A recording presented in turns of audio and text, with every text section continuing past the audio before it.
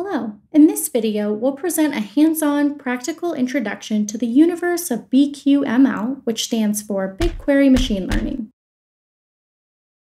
This technique gives us the power to use SQL queries for the creation, training, evaluation, and usage of AI models. After creating these models, leveraging them in diverse services like Cloud Functions, Kubernetes Engine, and Compute Engine is a piece of cake. Therefore, BQML can uplevel your AI and ML applications, in particular those requiring batch predictions.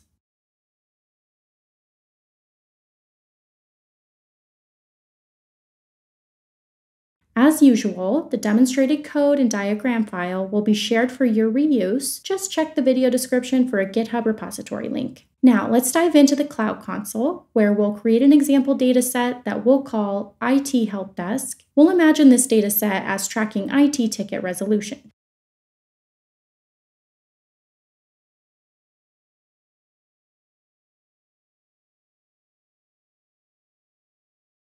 You'll find both the CSV file and the Python script used to generate it within the provided GitHub repository.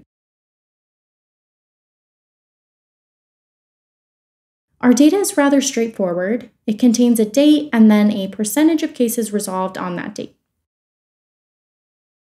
Our method of choice is the uncomplicated yet effective BQML, which we'll use to identify trends lurking in the data. Although we'll be playing with fairly basic algorithms, you can certainly adapt BQML to more complex scenarios. Further, your model features can be not just numeric, but categorical, and the intricate work of feature engineering, think one-hot encoding for categorical variables, is done for you. Let's roll up our sleeves and get our hands dirty with some SQL queries.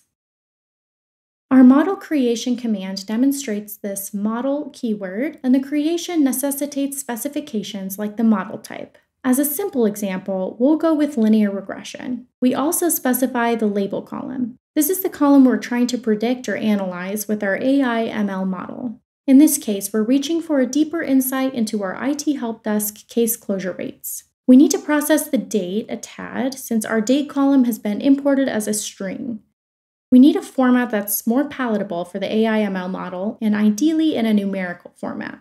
Say hello to published days from epoch, which is translating our date to a number and will yield better results than a categorical feature in our AI ML model.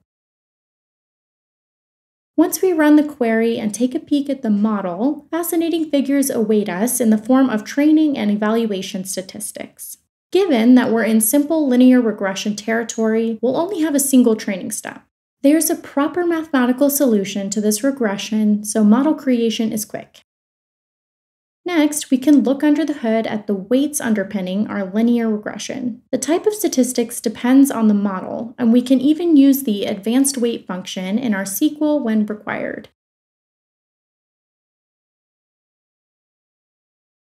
It's worth mentioning that we would obtain weights for categorical variables, should we have any. We can further tweak these models and the data we're introducing to them within the SQL workspace. Much of the heavy-duty feature engineering tasks are tackled for us, but we must still think about which columns truly deserve a spot in our AI model and what data types they should be. Let's look at the trend over the last 30 days. If we look at that model through the interface and inspect the weights, we'll notice the difference between the original model and this 30-day trend. There's quite a few of these ML functions around evaluation, feature information, training prediction, and weights. So, in addition to the pleasant graphical interfaces, SQL offers another window to assess and comprehend your models. We hope this brief tour was enlightening, and we'll keep an eye on the comment section for any questions. Thank you for joining us, and please enjoy responsibly.